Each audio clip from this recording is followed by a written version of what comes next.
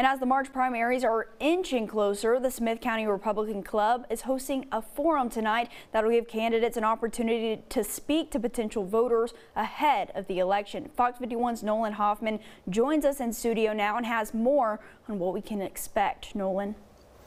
Annabelle, with early voting set to begin on February 20th, candidates in state and local races are continuing to make their voices heard.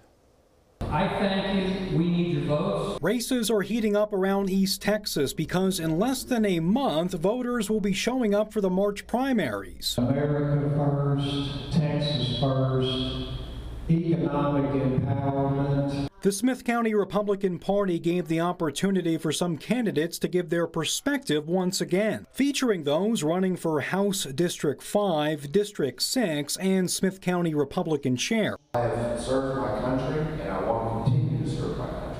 For House District 5, Dewey Collier was the lone candidate to attend the forum. He spoke on issues that matter to him that included securing the border by using giant sandbags to help slow things down. It's a very simple system, very cheap, very cost effective. David Stein, who's trying to remain the Smith County Republican chair, said he wants to make the effort to bring younger people to the Republican Party. We need that young blood, and you need not be afraid to come to some of us old folks and just say, look, I really want to get involved. His challenger, Kevin McCall, said fixing some of the country's most pressing issues could help make the Republican Party more diverse. You have to get a hold of the border situation. It's all about economic empowerment.